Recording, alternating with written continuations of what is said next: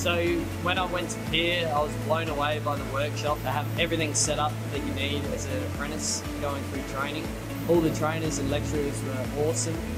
Everyone around there was always smiling and the culture was just awesome at Pier.